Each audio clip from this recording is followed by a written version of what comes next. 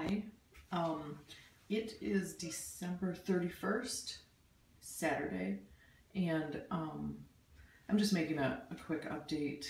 It is cycle day 15 for me, and I think, I'm pretty sure I ovulated yesterday on cycle day 14, which is perfect, of course, but you know, that's not always the case for me. So let's see, I woke up Thursday on cycle day 13 and had a negative OPK still. And then I worked a short shift, and when I came home, it was about 11 and I took one, and then it was positive. And so I waited a couple hours and took another, and then I also took the digital, and these were the two from, of course, hold on. Yeah, okay, you can see them. So that's what I got on Thursday. And I also got the digital smiley face at that point. So, you know, and everything else, I'm not gonna go into, you know, fertile mucus because I'm sure nobody wants to hear about it really, but all of that was perfect. I took the Mucinex this month, and it seemed to work a lot, really well. So then let's see, that was Thursday. Okay, so Friday I got up and I still positive. My 2 Friday tests were darker yet, which usually happens and usually means that I will be, you know, ovulating that day. So then I did have the ovulation pain, which I get more so probably because of the cyst. That I don't remember when I had it, but it was yesterday, Friday, sometime in the middle of the day. And then still normal, you know, fertile mucus and everything. And let's see. Then Friday night or afternoon, Friday night, they are getting the one still slightly positive, and this one was negative.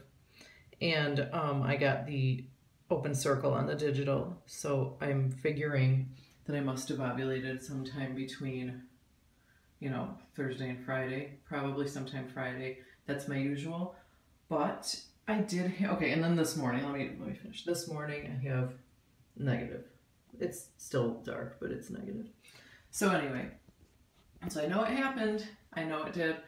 I feel exactly the same as I've been doing this for a long time, but my temperature Friday morning was at 97.7.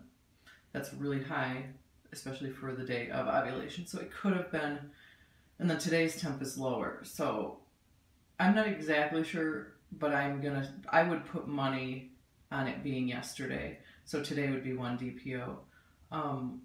I have, trying to think, probably won't be getting a good temperature reading tomorrow because it's New Year's Eve and we probably are going out. Or at least I will be probably drinking a little. And that usually makes my temperature a little higher than it should be normally. So I don't know. But I'm not super worried about it because I think, you know, as long as I know that it happened around that time and I cover my bases with, you know, it should be fine. Trying to think.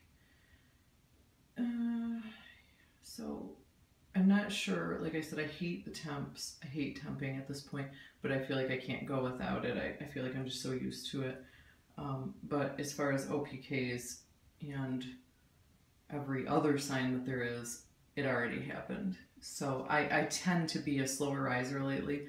I'm thinking maybe the temp rise is just because it is a little higher today, but it's just still really low.